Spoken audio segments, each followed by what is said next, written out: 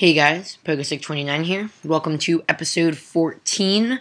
In this episode, we are going to learn how to make our configuration file reloadable by adding a configuration to our announcer plugin and adding a command that allows it to be reloaded. So in a lot of plugins you've probably seen, you're able to execute a command that will reload the configuration. So if you change it and you don't want to reload or restart your server, you can use a reload command inside of the plugin. So I'm going to show you guys how to do that today. First, right up here, you're going to want to write file configuration config and file cfile. Now, and make sure you import java.io.file. You can call these whatever you want, but that's what I'm going to call it. So in our on enable, we're going to say config equals get config. So now basically we're saying that this configuration, this config object is equal to, whatever the configuration is for this plugin.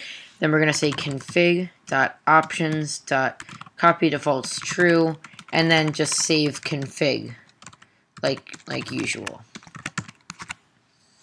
And then we're going to say cfile equals new file get plugin directory,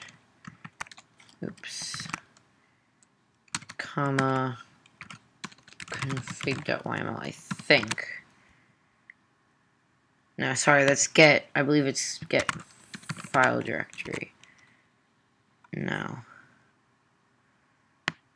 Get, what is it?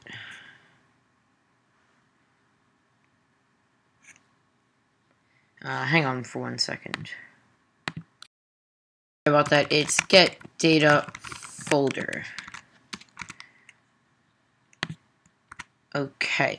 So now what we've done is we've declared our config object. We've, copied the default options and saved it so it generates a configuration file. And then we're saying that this C file, this file, is equal to the getting the file at the data folder, which is in plugins, the folder that's the name of the plugin, and then config.yml. So now what we're going to do is we're going to say, instead of get config, we're going to say config.getString announcement. Because for this, we're just going to have one string within announcement. Now, normally you would want to have a list of strings and, cycle through them, but this is just going to be a simple tutorial. Now we're going to go ahead and add our public boolean on command sender, command cmd, string, command label, string args. And let's go ahead and import everything. Okay, so now if cmd.getName.equals ignore case, I'm just going to call this ann reload. Now normally what you could do is you could have an announcer command, and then you could use that to be able to set different things in the configuration, like adding new announcements or adding, whatever. But this is just going to be simple. Then we're going to say config equals YAML configuration dot load configuration cfile. And then we're going to say sender dot send message chat color dot green plus reloaded announcer config. So now what we've just done is we're saying that this config object is equal to, we're getting this YAML configuration, and we're loading the configuration of the C file of that file that we declared before. So now, basically, instead of doing get config, which returns whatever, instead of doing get config, which returns, the configuration as it is once it loads, you're creating your own little configuration object that you have the ability to modify. So let's go ahead and quickly make our config.yml file and close out of this. So config.yml, and we're going to have announcement announcement. Okay. This is a test.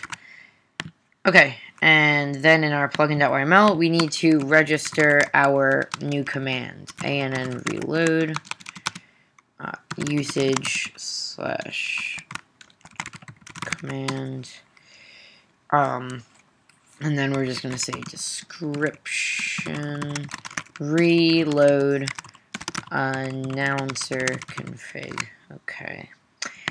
So now let's go ahead and export our announcer, and then we're going to go to our testing server and start it up. Let's go back in here. And okay, so everything started up, and as you can see, it is now saying this is a test, and every 5 seconds it's going to keep saying this is a test. So now what we're going to do is we're actually going to change something in the configuration, and then we're going to use our command to reload it. So this, so here's another, we're just going to say this is test number 2. And go ahead and save that, and then we're going to do ann reload.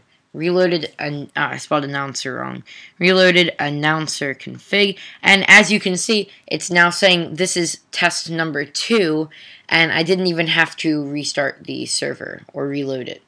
So that's all, guys. In this video, you learned how to make a reloadable. You learned how to make the configuration file in your plugins reloadable.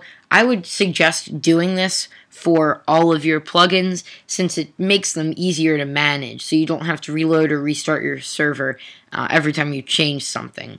So as always, subscribe if you want to see more, comment what you want to learn, and I'll see you guys next time. Bye.